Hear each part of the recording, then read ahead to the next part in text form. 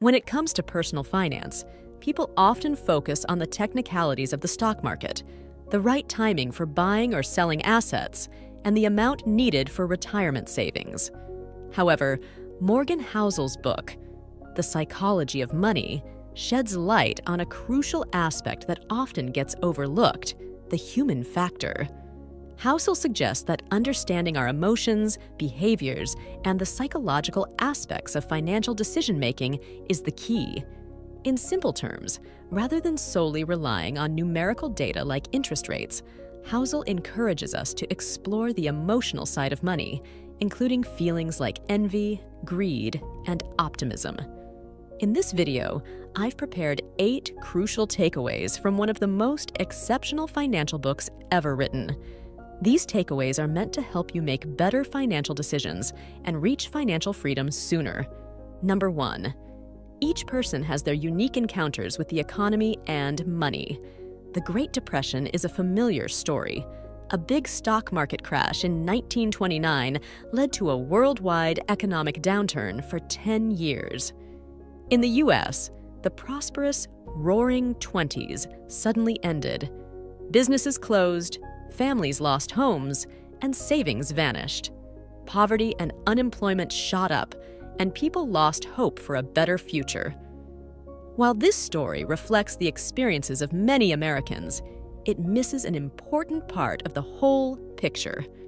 When John F. Kennedy ran for president in 1960, he was asked about his experience of the Great Depression.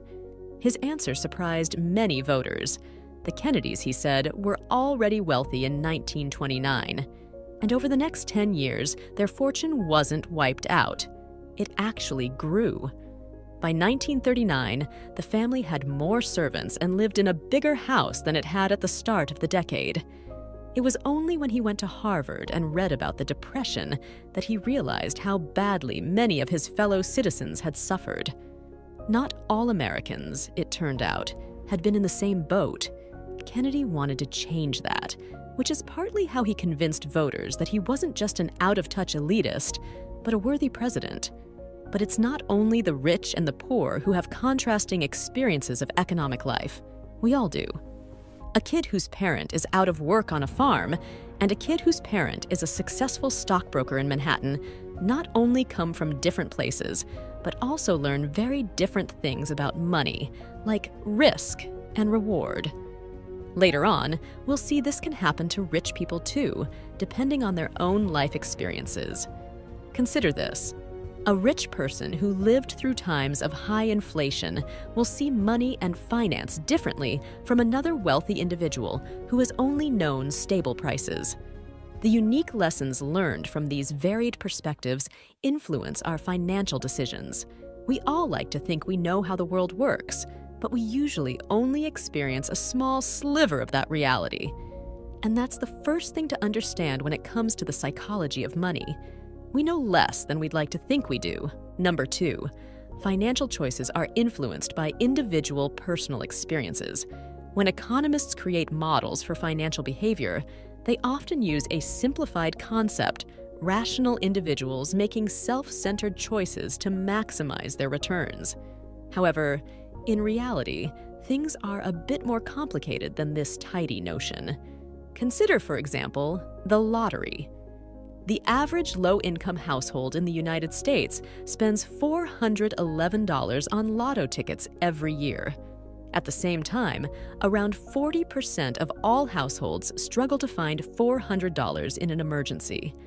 Unsurprisingly, this 40% is made up of the same low-income households who spend just over $400 on lottery tickets. Is this behavior rational? Hardly. But it's not illogical either. If you're living from one paycheck to the next, you're unlikely to have enough money for essentials, let alone luxuries like vacations.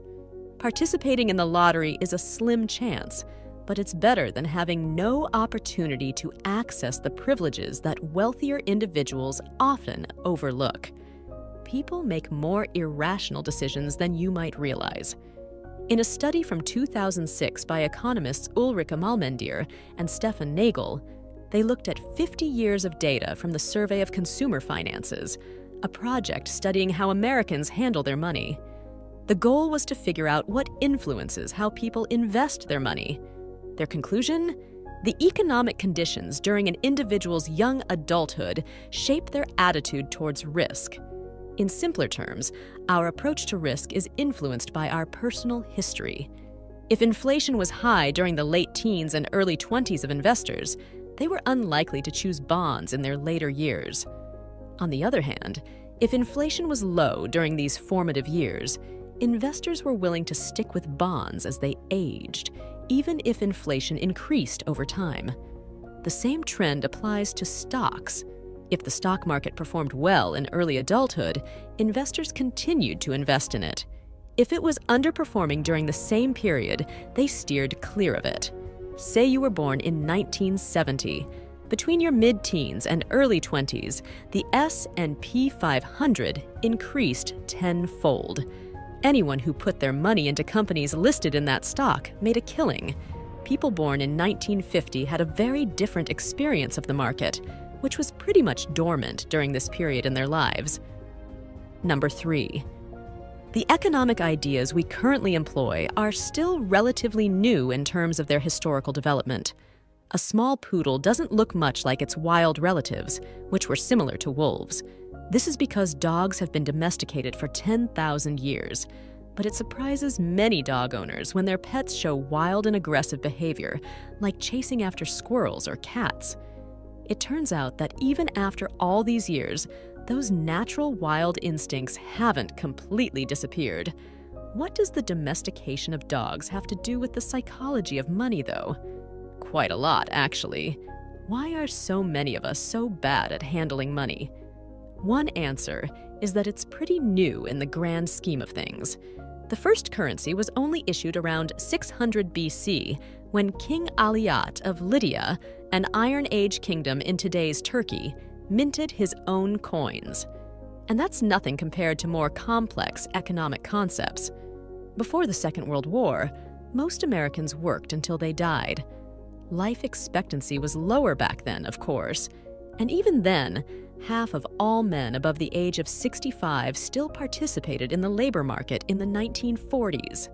Things started changing with the introduction of Social Security after World War II, but retirement remained an unattainable ideal for most American workers until the 1980s, the decade in which the average monthly Social Security check rose above $1,000, adjusted for inflation.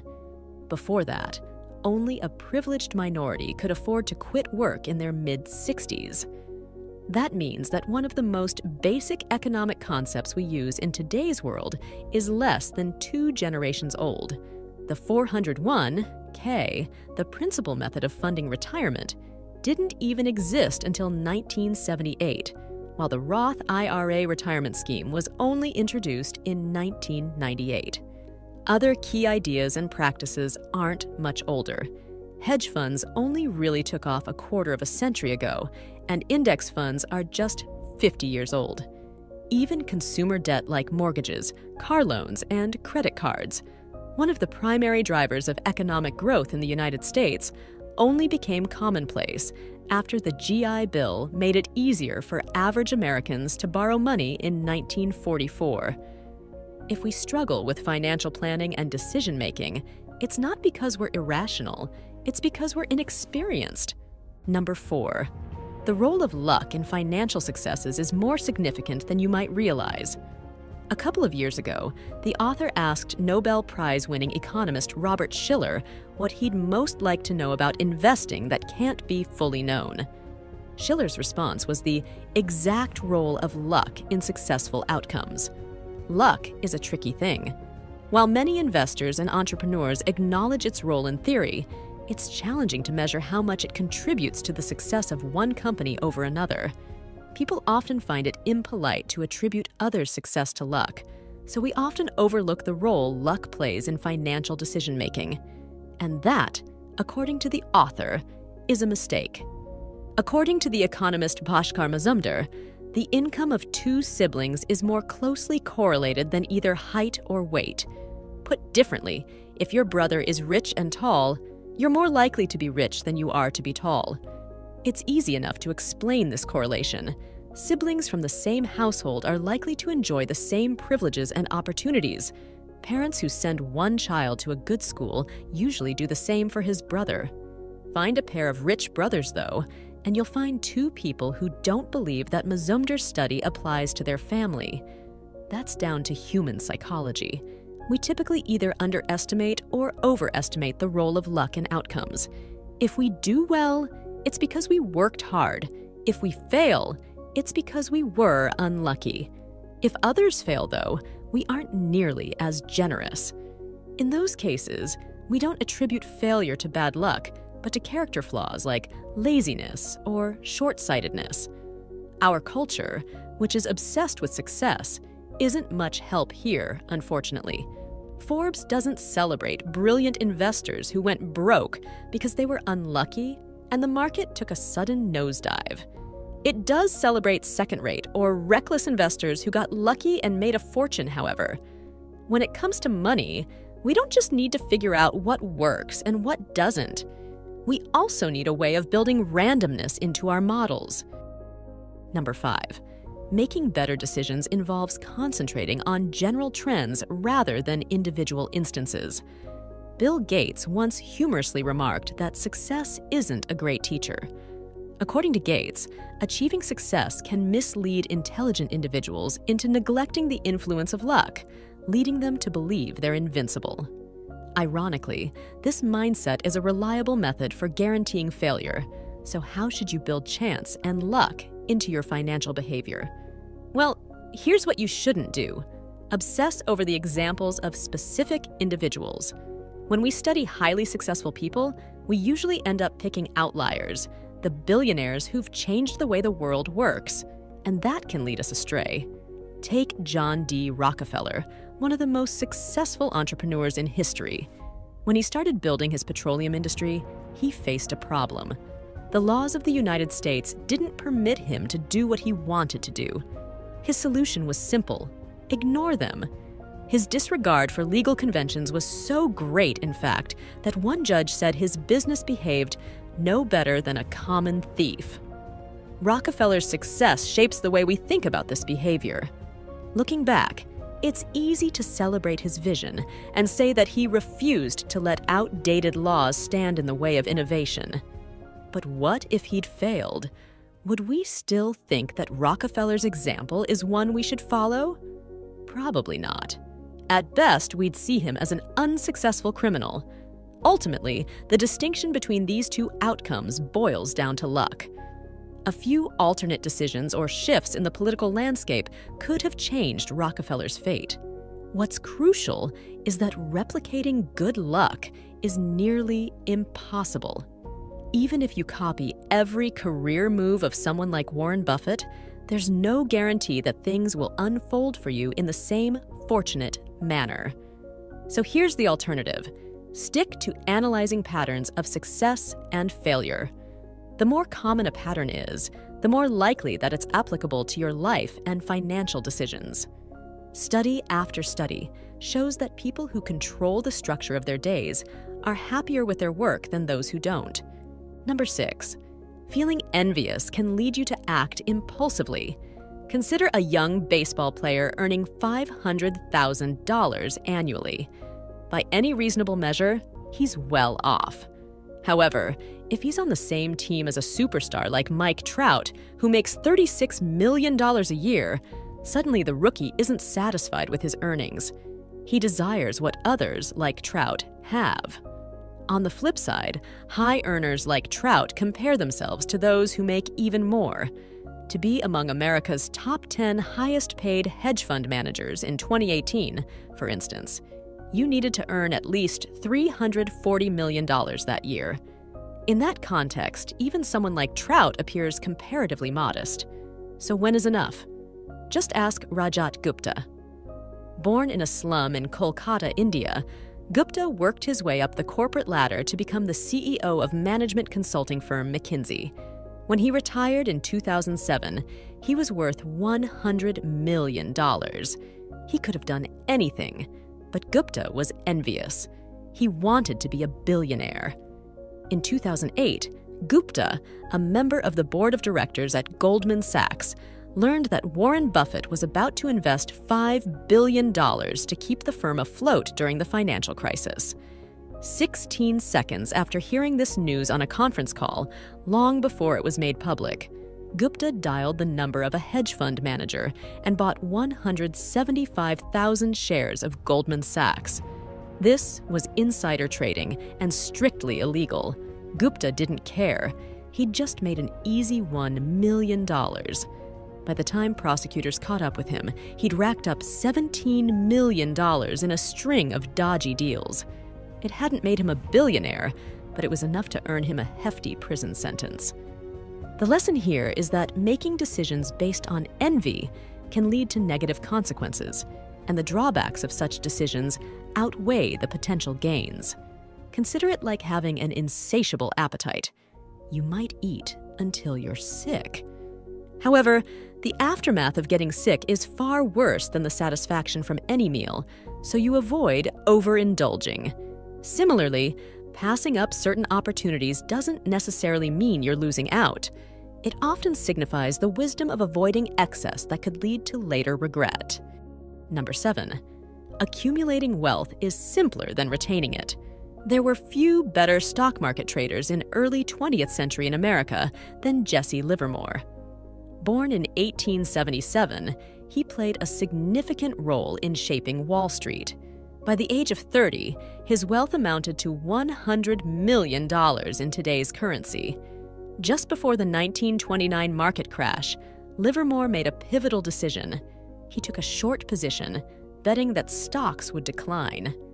His prediction proved accurate, with the market losing a third of its overall value. While others faced financial ruin and reports circulated of bankrupt investors jumping from office windows, Livermore went home to his family with remarkable news. He had just earned the modern equivalent of $3 billion. Happy ending? Not quite. Well, after his big win in 1929, Livermore thought he was untouchable. He placed larger and larger bets and lost big again and again until his fortune was gone. Broke and indebted, he took his own life in a Manhattan club in 1940. Getting rich is sometimes easier than staying rich. People good at making money often struggle with keeping it. Making money involves taking risks and being optimistic, while keeping money is a different game that includes the fear of losing it and requires humility. There are lots of Livermores out there, though their stories aren't usually as tragic. Around 40% of all publicly listed companies lose their entire value over time, and the Forbes 400 list of America's richest people has a 20% turnover per decade, excluding cases of death and intra-family transfers. So how do you keep what you already have? In one word, perseverance. The entrepreneurs who do best stick around for a long time without wiping out. What they all have in common is a little thing called fear. According to billionaire venture capitalist Michael Moritz, when you're afraid of losing, you see potential rewards differently. Not many gains are worth risking everything you already have. When you adopt this perspective, you're more likely to make smarter decisions. Number 8. Even if you're wrong half the time, you can still become wealthy. Heinz Berggruen didn't seem very promising in his early years. When he had to leave Nazi Germany in 1936, he wasn't sure what to do with his life. After studying literature in California, he worked as a journalist and started liking modern art in 1940 when he bought a small painting by Paul Klee for $100. That sparked his lifelong passion for art. In 1990s, Berggruen had become one of the most successful art collectors of all time. In 2000, he sold his collection to the German government for 100 million euros. Given that it contained a large number of Picassos, Klees, Matisses, and Braque, that figure was nowhere close to its real worth, which was estimated at $1 billion. It was one of the most important collections in the world. How did Berggruen amass this impressive collection of the 20th century's greatest artists? Was it skill or just luck? According to Horizon Research, successful art collectors have a simple strategy. They buy a lot of art. Some pieces turn out to be great investments if held for a long time, but most are not that valuable. The trick, as Horizon suggests, is to keep the valuable ones until the overall collection's value matches that of the best pieces in the collection. Berggrun's collection was a bit like an index fund. His risks were evenly spread across a wide range of investments. Rather than just buying pieces he happened to like or admire, he bought everything he could get his hands on and waited until a few winners emerged. This strategy applies to all investments. Call it the long tail, the tendency of a small number of events to account for the majority of outcomes. There's a lot of complicated math behind this principle, but it's simple enough when you boil it down to the essentials. In simple terms, if you get some things right, you can handle making mistakes. Failure is bound to happen. But what truly counts is the kind of successes you achieve. To put it another way, when you own a valuable item like a Picasso, you don't need to be concerned about the 99 less valuable items in your collection. That was it for this video. Thank everyone for watching. If you find it helpful, please leave your like and subscribe to my channel.